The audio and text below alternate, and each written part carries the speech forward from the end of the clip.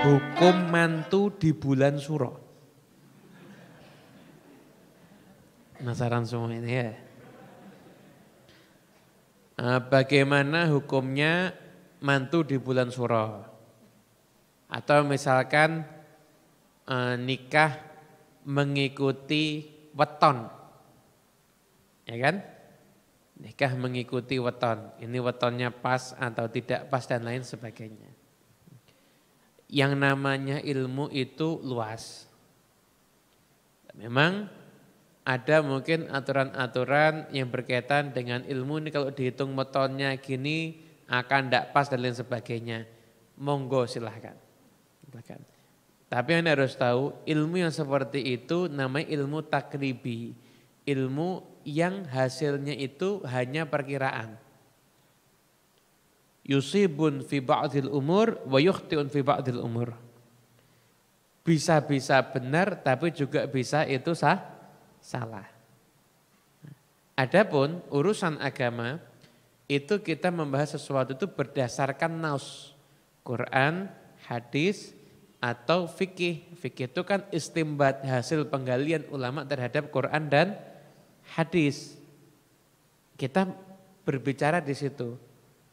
Nah, selama dinyatakan dinas itu sah, ya kita mengatakan hukumnya sah. Selama dinyatakan dinas itu enggak sah, ya kita menyatakan hukumnya enggak sah. Jadi kalau ada orang yang tidak mau mantu di bulan Suro karena saya mengikuti tradisi setempat, itu bagus, enggak ada masalah. Yang enggak boleh adalah dia enggak mau mantu di bulan Suro karena berkeyakinan mantu di bulan Suro hukumnya haram. Itu enggak boleh. Kalau dia berkeyakinan mantu di bulan Suro itu hukumnya haram, itu enggak boleh. Dia mau nikah berdasarkan weton, silakan. Enggak ada masalah. Yang enggak boleh itu dia berkeyakinan kalau enggak weton ini haram atau wajib ngikuti weton, itu enggak boleh. Gitu.